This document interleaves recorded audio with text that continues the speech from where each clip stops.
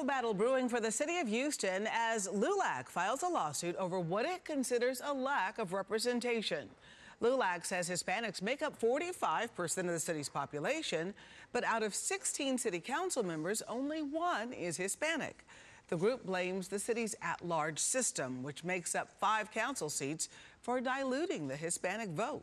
I don't see this lawsuit as hurting Houston or as anything against Houston. I just see it as helping Houston to live up to what it advertises itself as, the most diverse city in America, which it is. But diversity without 45% of the population being represented on your city council is a little bit, hard to buy.